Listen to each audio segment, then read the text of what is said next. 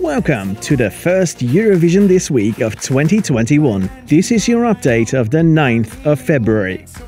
The final of the Lithuanian selection for the Eurovision Song Contest took place on Saturday. Like last year, the Roop won the competition. They will represent Lithuania with the song Discoteque.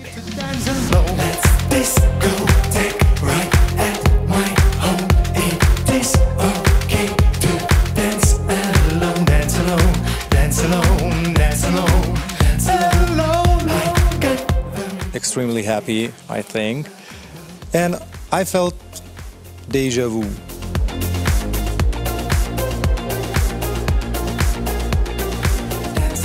Dancing alone at home, yes. Yes, of course. Yeah, most likely.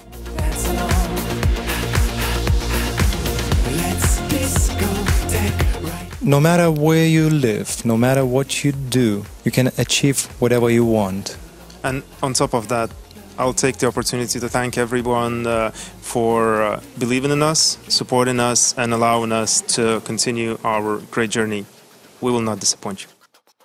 26-year-old Jendrik Sigwart from Hamburg will represent Germany this year. He was selected to represent his country by 2 independent juries in a multi-stage selection process. His song has not yet been released, but you can get to know him a bit better with his introduction video. For example, his spirit animal is a seagull, and he loves to play the ukulele. Und Fakt Nummer 5, ich schreibe meine eigenen Lieder und die meisten auf der Ukulele. Auch das Lied für den ESC ist von mir auf der Ukulele geschrieben worden. Die 4000 Strasssteinchen habe ich übrigens jeden einzelnen selber draufgeklebt. Jeden einzelnen. Das mache ich nicht nochmal.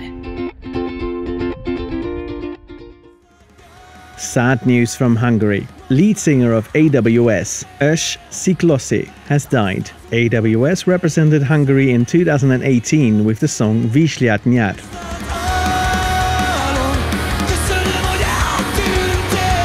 Ukrainian broadcaster UAPBC announced that Goe will perform Shum in Rotterdam. The song was selected out of 3 options by a professional jury, which included Eurovision 2016 winner Jamala.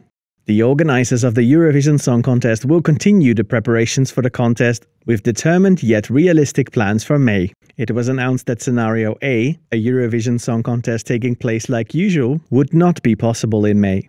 The Eurovision Song Contest will definitely make its welcome return this May, despite the pandemic. But with the situation being what it is, it's regrettable that we cannot hold the event in the way we're used to.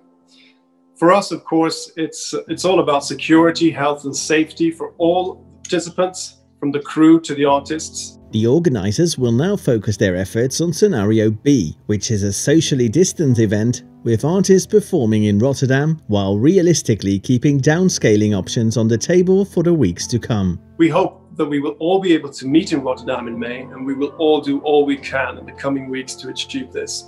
But with the situation ever changing, we're taking time now to ensure that we can host the song contest in the best and safest possible way. That is all for this week, but make sure to keep up with the latest news on Eurovision.tv. Many big releases are expected in the near future, and on Thursday we celebrate 100 days until the final of Eurovision. Subscribe to our channel and don't forget to enable the notifications.